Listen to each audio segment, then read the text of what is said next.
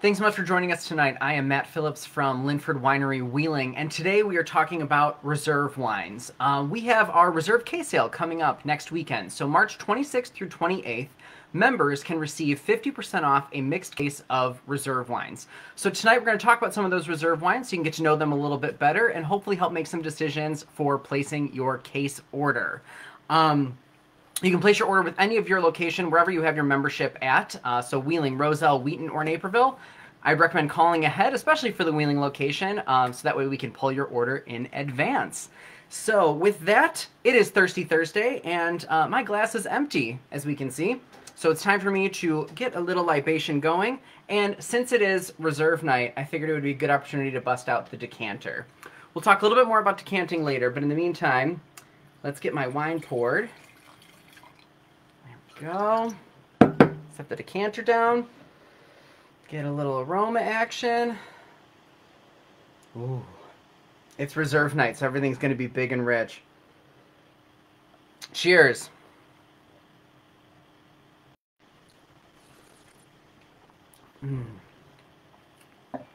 Okay, so reserve wines. What does it mean when I say something is a reserve wine? So the federal government, they have so many rules for all the different things that can go on our labels. Reserve, however, is a term that is left up to the winery to decide how they want to define. So in our case, we use reserve to mean any one of three different options. Either the grapes were of exceptional quality. So when the grapes arrived to us, we thought these are so good, we have to find some way to designate that this was an exceptional harvest year, or we source these grapes from somewhere we wouldn't normally get our grapes from. And so once we sort of figure out that if these grapes are going to reach that designation, they'll be called a reserve. Another way that it can happen is if something happened in the production facility that was unique to what we normally do. So things like double oak aging, which we'll talk about a little bit later. The batonnage method, which is something that as the wine's maturing in the barrel, you're sort of mixing the wine up in there to create more of a creamy texture to it. Another option, perhaps just how long it was hanging out in that barrel, or if it was going for extended periods in really specialized oak. So oak that is designed to extract more oak flavor into the wine or create a more refined flavor profile. All things like that can go into the reserve designation from the unique techniques perspective. The other option is sometimes wines just perform exceptionally well as they go through that fermentation process. So when you encounter a wine that the winemakers received, they thought it's already going to be great because it's Lynfred wine, so we always make great wine to begin with. But as this wine has gone through the fermentation process and aging, it's gone above and beyond our expectations, so we have to let people know that this one is really something special. And so that's where reserve designation comes in. Also, these wines are going to be more complex than our classic wines. They're going to have longer aging potential, so something if you want to lay down for a while, you've got an option there if you're building your cellar out a little bit. But overall, these wines are great to drink today, better to drink tomorrow in some cases, and always a good time and plenty of excuses to open reserve wines when you see fit. So let's get started with meeting our reserve wines. So the first one I have is our lone white wine on the reserve list, and that is Chardonnay 2018 Reserve. So the Chardonnay 2018 Reserve, this is what we like to call a red drinker's white. So it's a oaky, bolder, really more kind of enveloping Chardonnay experience that we recommend serving at room temperature. So it sort of mimics that red wine style for how we use it. So this one is grown in the Columbia Valley in Washington, which you're going to notice a trend here for the first few wines. So Columbia Valley in Washington, you'll see a lot of the classic French varietals coming out of there, also some sort of uniquely American styling there as well. But these grapes do exceptionally well in the Columbia Valley because they've got amazing soil and the benefit of sort of desert-like conditions, so the roots have to really go deep and deep into the earth to pull out as much water as they can possibly find and creates really nice concentrated flavor to the grapes. We added 15% Viognier to this Chardonnay, and that is going to add our floral component. So when we think about Chardonnay, sometimes they can kind of be like an oak bomb or butter bomb. This floral component that we're getting from the Viognier is going to brighten everything on the palate. And this one makes it really nice for sort of a transitional use. So you think about in the fall when things are just starting to get cold, or now when we have like snow a couple days ago and then it's starting to warm up a bit, this is a really good seasonal transition wine as it goes from colder to warmer or warmer to colder.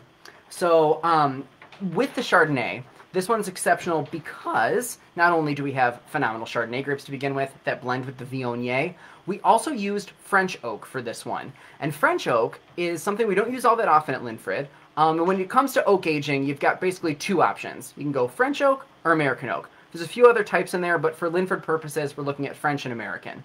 And so French oak tends to be more of a subtle flavor. It's got a little bit more kind of vanilla, almond, sort of a softer oak note to it.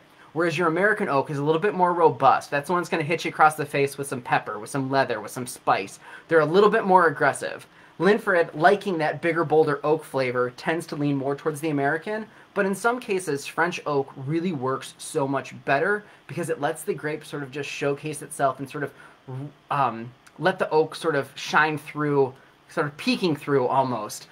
So in this case, we're going to have this nice creaminess because we did do some of that Surly batonnage happening, but also that French oak.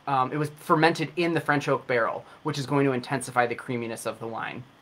So look for vanilla, some lemon zest notes here, some coconut, some almond, but really the texture is the thing that sets this one apart, and it's that creaminess that coats your palate. And so when you think about pairing that, think about something that would benefit from something kind of buttery. So crab cake or lobster or like roasted chicken, where you get those really nice flavors, and I'm just picturing just kind of the juices dripping off the chicken right now and mouth is watering.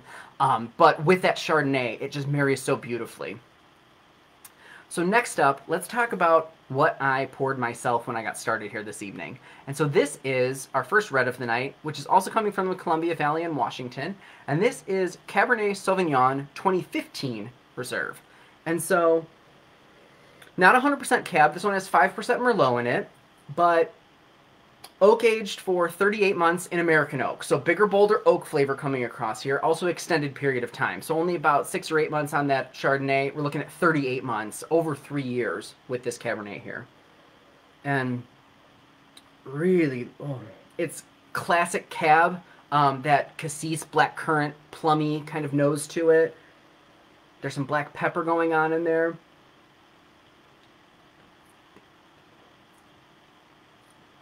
Chocolate, espresso kind of hits your palate, and then there's this sort of lingering herb. I'm going to call it sage for today, but just really nice, and the tannins are starting to soften in this one. So this one's got a few years of bottle age on it, and that's really starting to shine through.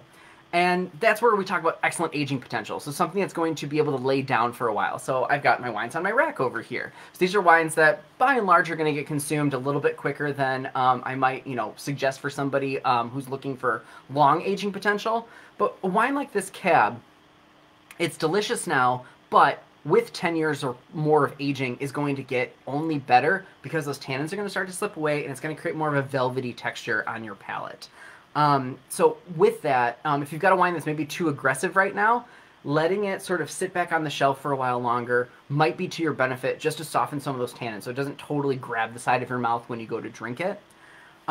If you are into aging wines, I recommend buying multiple. So if you know something, you really liked it in the tasting room, and we tell you this one's got a 10-year aging potential to it, buy at least a few bottles and then try to track it over a few different intervals. And so I think the best way to do that, and also to let the people in your house know that this is a wine that you're saving, not meant to be just kind of opened whenever, is to mark the bottle.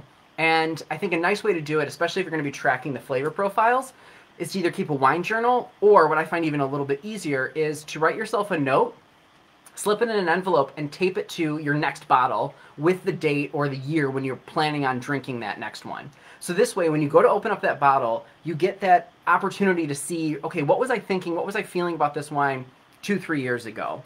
And you can jot a few extra notes in there for yourself as well. So in the case of this one, like, I would probably say, Dear Matt in 2023, I hope you enjoyed this Cabernet 2015 as much as I did back in 2021. If it's still a raging pandemic, then probably you've already consumed this bottle, but if not, these are the aroma palette descriptions that I have for this wine. Here's what I ate with it that night. Enjoy, love you, looking great, all that kind of stuff. And then it's attached to the bottle, and anybody else who comes across my wine rack in the household knows immediately, do not touch that bottle until 2023, or unless you have my consent. Otherwise, you can end up in a situation like one of our members who told me a story some years ago where they had one of our Cabernets from the 90s. This was a Napa-grown Cabernet. I believe it was a 94 vintage, so we retailed it at $100 a bottle. It's nothing we can sell anymore. We don't have any more of it to sell. And their college-age kids made sangria with it. Probably wasn't the most delicious sangria just because that cab was awesome on its own, and adding a cup of sugar and fresh fruit to it probably wouldn't have made that the greatest, but all the same, had they had a note on it, we would have known, go for the Fred's Red or go for the sangria that Lynfred makes, and you can avoid all of that. So from there, we've got Cabernet in the books. I'm going to smell it one more time, and then we'll go along to our final Columbia Valley Reserve wine right now, and that is our Merlot 2013 Reserve. So, Merlot. Okay, I know some people say, Merlot, nope, tuning out, not into it. This one is outstanding and has a unique technique associated with it. So, 100% Merlot. This one's all full-blown Merlot from Washington. And Washington is really where we get the premier American Merlot grapes. They grow exceptionally well there. They've got complex flavor profiles, excellent pairing potential, and this one in particular, awesome aging potential as well. It's a 2013 that's still drinking exceptionally well and still has room to grow, which we'll get to in just a second. So, black cherry, caramel, maybe a little bit of tobacco note to it to get a little bit of that earthiness going on, and then has this spice and this lingering finish to it. This is a really good one for Easter. It kind of has that, it can handle game or like the lamb flavors. I think really, really good here. So we used 36 months of American oak aging, but we use something called double oak technique. And so what double oak is, we take the first 24 months, so we've got that lifespan of 3 years that the wine spent in the barrel. So first 24 months, we had in brand new American oak. Then we transferred all of that for the last 12 months into even newer American oak. So that led us to oak that's 2 years younger, bigger, bolder flavor, and so that last 12 months is getting infused with all this extra oak flavor. Now, when I first read that, I anticipated when we released this wine that it was going to be an oak bomb, and that was going to be the predominant flavor I got. What ended up happening with that double oak, that last 12 months, actually concentrated all of the other flavors. So everything is really explosive on the palate, and because that oak acts almost like a preservative for the flavors, it's going to hold on to that aging potential for that much longer. So Merlot is a grape that ages well to begin with, but now with that double oak technique, it's going to go even a little bit further. So already drinking exceptionally well. If you are looking for that Easter wine, I think this is the one to go for if you want to have a red on the table. And speaking of Easter and pairing, really more so, reserve wines, because they're bigger, bolder, they lend themselves to decadent, really big, heavy meals, because the wine has enough heft to stand up to the intensity of all of those flavor profiles.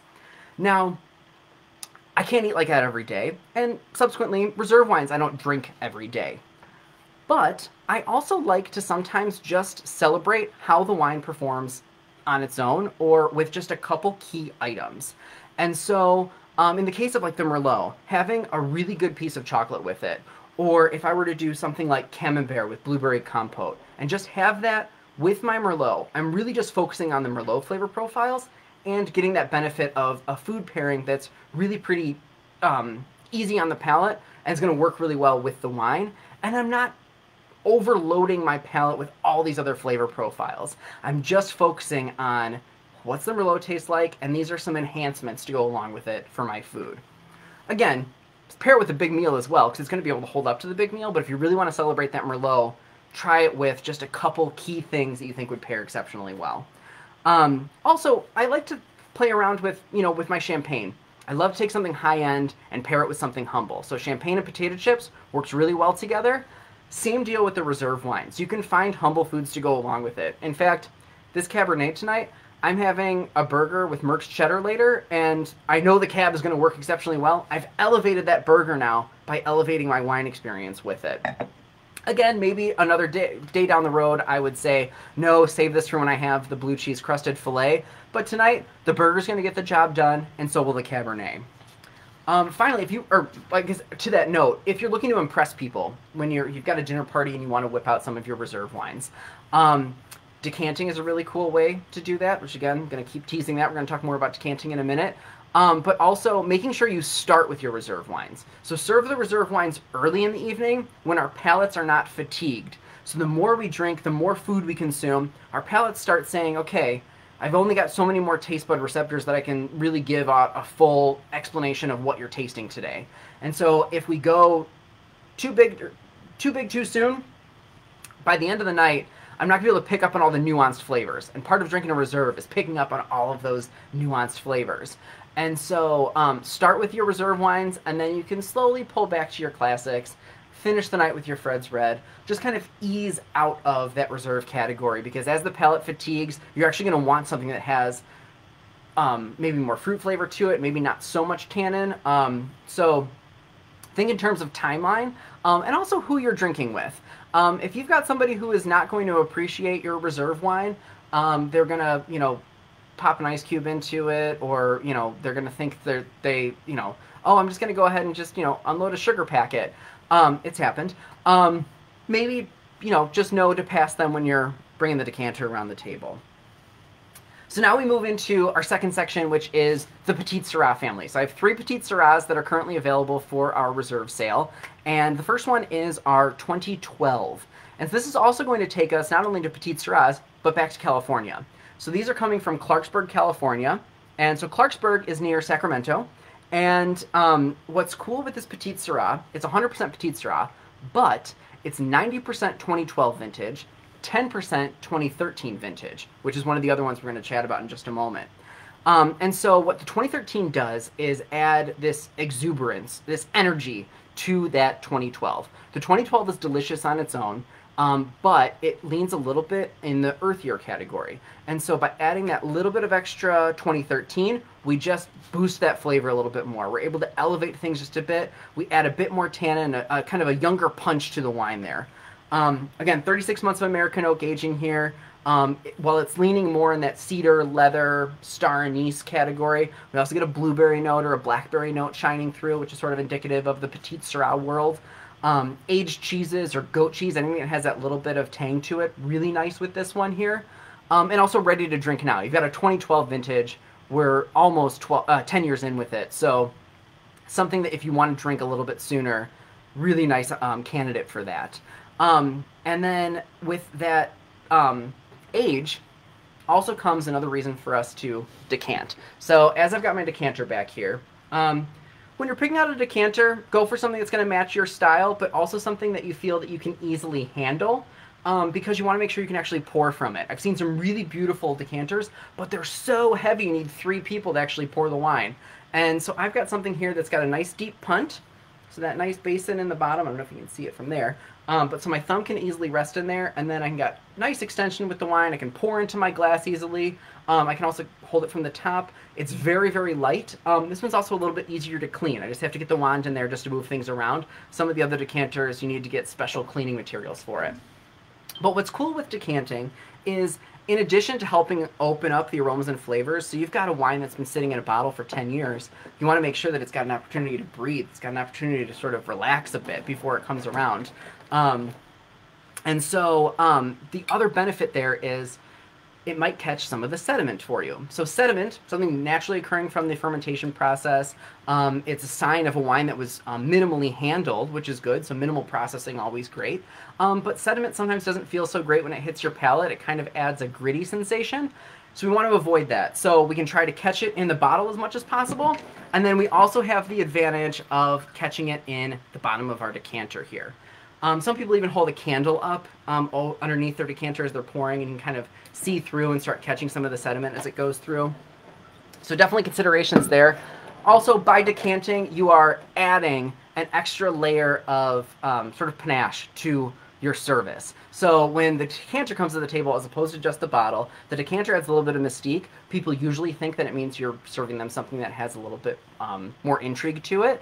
It also just shows that you're really showcasing the wine in its best possible way. So I would say decant more often, and try decanting something you wouldn't normally think to decant. So use that Fred's Red, decant it, and see what happens with those flavor profiles. I will just mention, if you hear kind of a scratching sensation, that is a a cat who is feeling very precocious this evening and playing at the moment. So I apologize if there's any additional feedback there. So decant, add to your experience. A cat, perhaps, not so much adding to your experience. So I think I scared him a little bit. All right, so from there we go to 2013 Petite Syrah. So 2013 Petite Syrah. So this is the one that was 10% in that 2012. 2013, this is 100% 2013 Petite Syrah. And this one, also coming from Clarksburg, 36 months of American oak, beautiful blackberry notes, some vanilla, some espresso bean, black currant, really intense tannin. This is that gripping, bold, it pours out of the bottle almost looking black. I mean, it's just so intense. Right off the bat, you know you're getting a really nice, deep, rich Petite Syrah experience with this. So chocolate or a spice-crusted meat, really, really awesome here. It has the oomph to stand up to all that intensity. This one also went through the double oak technique like that Merlot 2013, so similar profile there, but this one really retained the oak well and really retained its tannin. So even though it's 2013 vintage, we've got 7-8 years in the bottle, it's still really holding on, and so that means it's going to age for that much longer. We're looking at another 10-15 years maybe with this one. So it's super exciting for when you want to lay down for a bit. So if you kind of compare the two, if you're looking for your 2012 versus your 2013, 2012 sort of hits your palate like sort of smooth jazz. You're sitting in like a leather chair and just kind of letting the world sort of just kind of relax away. And then Petite Syrah 2013 is like big band swing and you're doing the jitterbug and we just won the war and it's exuberant. Again, another good word for the night, exuberant. There is so much energy coming off that 2013. Now the final Petite Syrah that I have tonight is one that will not necessarily say Petite Syrah on the label, but is super exciting for us, and one that we do not get to play around with all that often because it does not always make its way to our shelves. And that is our 40th anniversary Lineage. So Lineage is a tradition that started back in our 35th anniversary. We had a Lineage release that year. And now we've got our 40th anniversary Lineage, which came out a couple years ago. And so this is 100% Petite Syrah. It's a 2015 vintage, and it spent 36 months in American oak. This oak, however, was from Seguin Moreau, which is a very famous cooperage out of California. And this oak was made especially for Lynfred and designed to have that maximum flavor extraction. So you're going to get the best possible and the most oak flavor possible out of that barrel. We call it 200% oak aging just because the wine is getting that much more surface area touching that oak. So that much more oak flavor going into the wine, which again is going to preserve this wine for an exceptional amount of time. The other thing that's going to preserve this wine for an exceptional amount of time is the alcohol by volume, which clocks in at 16.5%. So you figure our port wines are about 18%, or our port-inspired wines are 18%. So 1.5% below that, and you've got a really nice, deep, dark, rich red wine. And so it almost has a port-like texture because it's so intense and opulent. So opulence is a word that we sometimes throw around in the wine industry, but this is a wine that really embodies that rich, elegant flavor, and it passes over your palate like velvet, and it's so rich. Definitely want to decant this one. Definitely want to consider laying this one down for several years, but if you want to pick up multiple bottles of it with the 50% off case sale, it goes from $85 down to $42.50. So something definitely to consider. It's an investment, but an investment in your future. You can write yourself the note for what you think of it now, and then try it 5 years from now, but outstanding flavor profiles here. Buy your really good steak that night. Make that night the event. We have a lot of times where people are saving wines for anniversary or job promotion or some other moment to celebrate, which is awesome. And wines should always be used for your celebration. But sometimes we just need to celebrate the wine itself. And so with a wine like Lineage, or really any of these reserve wines, being able to take the time to say, you know what, I earned this. I'm going to drink this and enjoy it and really just sort of be mindful and deep dive this particular wine is such a cool experience and kind of really makes the night. So that's Cellar Master Ernie meowing in the background. And he is ready, I think, for me to stop talking, start drinking. And so with that, I'll remind you one more time that the Reserve case sale is coming up on March 26th through the 28th. 50% off Reserve wines, members only. If you're not a member of the wine club, you can always join at your local tasting room. And with that, I wish you a very happy Thirsty Thursday. Cheers. And I will see you all soon.